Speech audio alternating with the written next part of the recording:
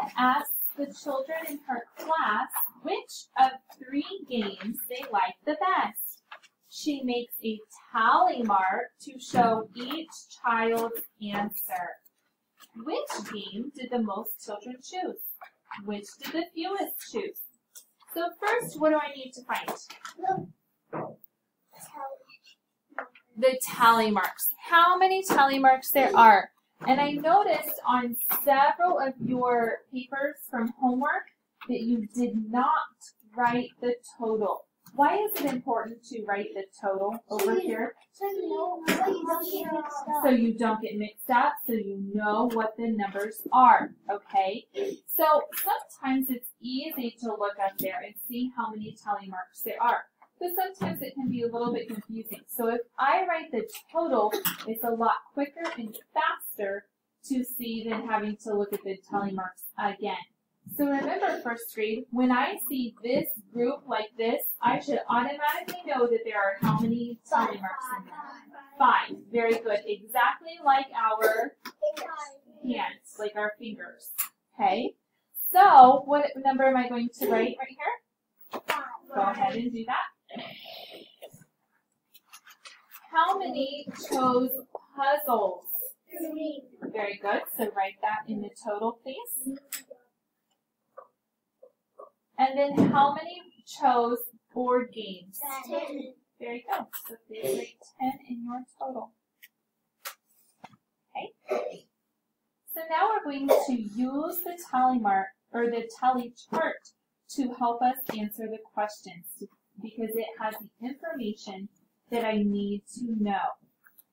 So which game has the most tally marks, or which one did the children choose most often?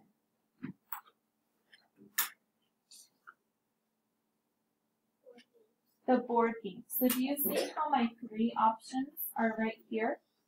So I want you to circle the board game.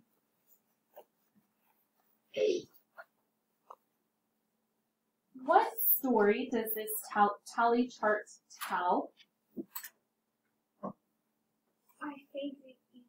Okay, it tells about our favorite game. Is that a good title for it? Yeah. I think so. You're exactly right. That tells about the favorite games of the class. Very good job. So if I wanted to add another one to this chart, could I put lunch?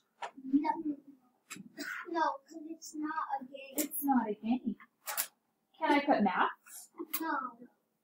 What? If it's a math game. If it's a math game, but did I say math game? No. No. What could I add to this chart? Numbers. Slash math. I could add that. Football.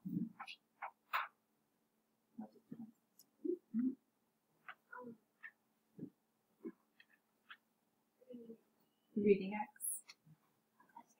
Basketball. Baseball. Bless you. Soccer ball. So let's put football. Okay? Or you don't have to do this. I'm just going to put this. Okay? And then we might ask some and have some tally marks and put a total. Okay?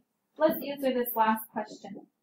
Which game did the fewest children choose?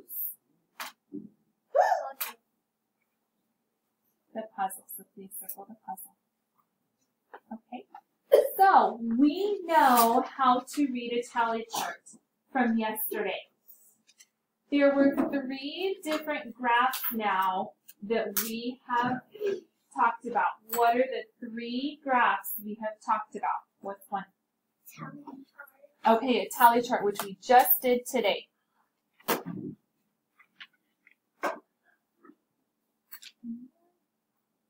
That's another one. Picture graph. Very good. Picture graph.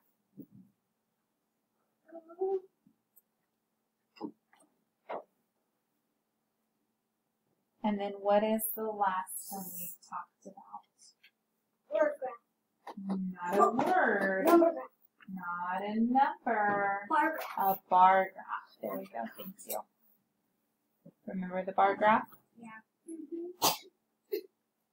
Okay. Turn your paper over.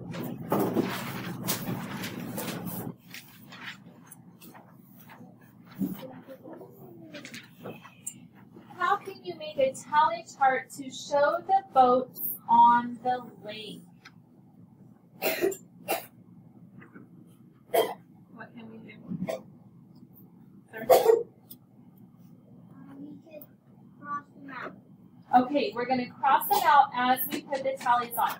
So this one says boats with sails. So I need to only do the boats with sails. Okay?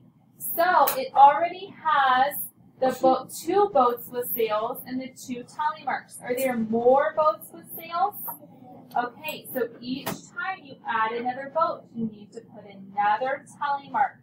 You need to be careful because if you already have 4 and you want to add one more, what do I do? First grade? Put it across. Okay? And then don't forget to write your total. Then I want you to find the boats without sails and then put them on the tally chart. And don't forget your total as well. Okay, you may begin.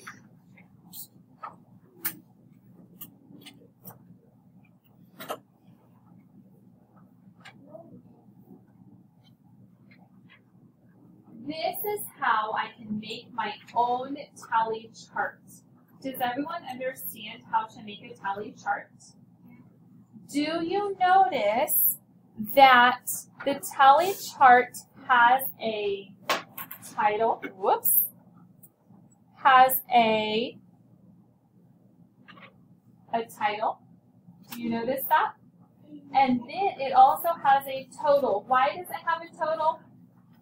So you don't get So you don't get confused. So it's easy to read. Okay?